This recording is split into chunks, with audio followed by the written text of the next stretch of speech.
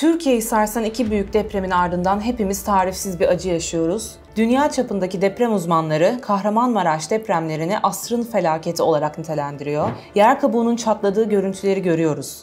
Gerçekten felaketin boyutu alışılmadık büyüklükte. Bir yandan ard arda yaşanan bu felaketlerin başka bir örneği olmadığı söyleniyor. Diğer yandan nükleer patlama şiddetiyle yapılan kıyaslamalar var. Türkiye'nin bir kayma yaşadığı bilgileri dolaşıyor. Marmara depremini tetikleyeceği konuşuluyor. Bugün tüm bu soruları konuğumuza yönelteceğiz. Kralı Abdullah Bilim ve Teknoloji Üniversitesi'nden Jeofizik Uzmanı Prof. Dr. Martin Mayi bizlerle. So, Mr. Martin, thank you for joining us. As you know, there has been a disaster in Turkey. Magnitudes 7.7 and 7.6 earthquakes occurred at the same time, same places.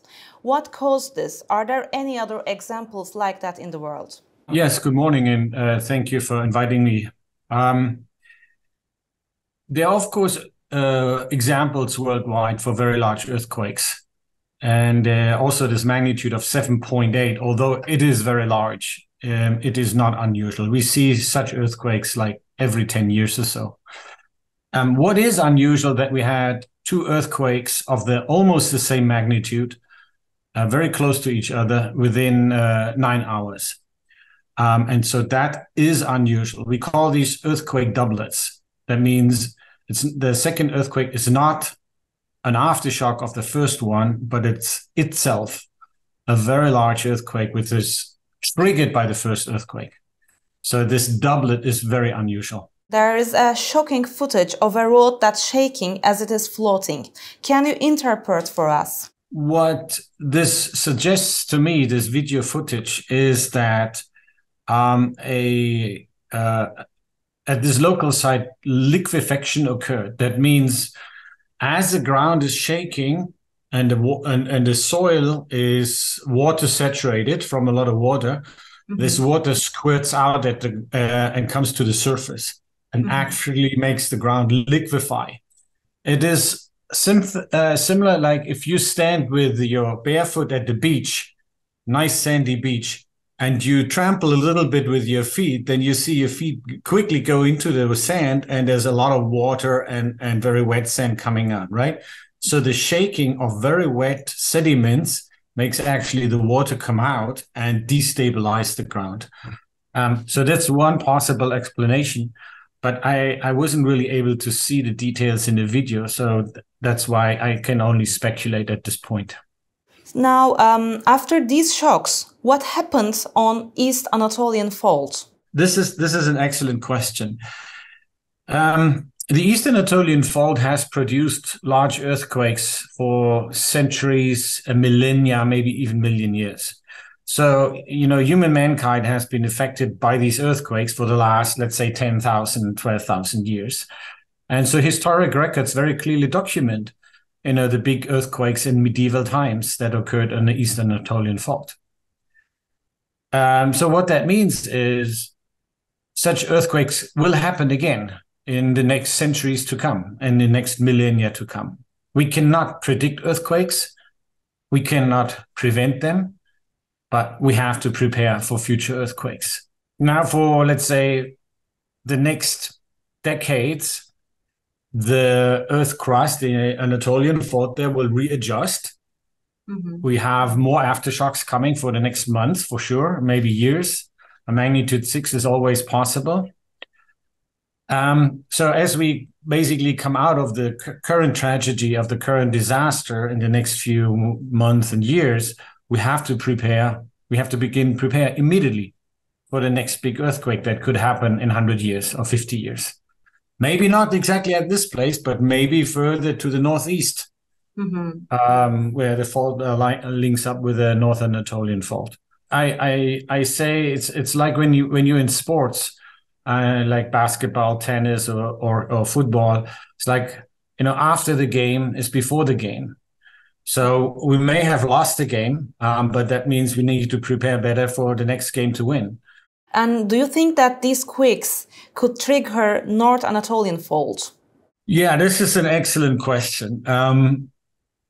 I think it's too early to say that. North Anatolian Fault has ruptured from east to west in the 20th century, right? There was a first very large earthquake in 1939, which is actually not too far from the current ones, and then progressively ruptured towards the west. And the last big earthquake on the North Anatolian fault was 1999, the Izmit earthquakes, Izmit Adapazari. The part of the North Anatolian fault that is underneath the Marmara Sea, that part has not ruptured for 250 years, roughly. Okay, so there were two documented historic earthquakes in the Marmara Sea around 1740, 70, 60. I need to look up the exact numbers. And then west of the Marmara Sea was a big earthquake in 1912, the so-called Ganos, near the town Ganos. So this part in the Marmara Sea is ready to rupture. I would say the likelihood that the two earthquakes of this week make earthquake eruption in Istanbul larger? No, I don't think so. But we will see in the next months to come, and with scientific calculations, if there has anything happened on the North Anatolian fault. Now, there have been some speculations that the earthquake may have moved Turkey 3 meters toward the west. Is that true? I would phrase it slightly differently. So what happened, and there are now observations that, at the Earth's surface, there are cracks, you see displaced roads, you see displaced train tracks, and so on.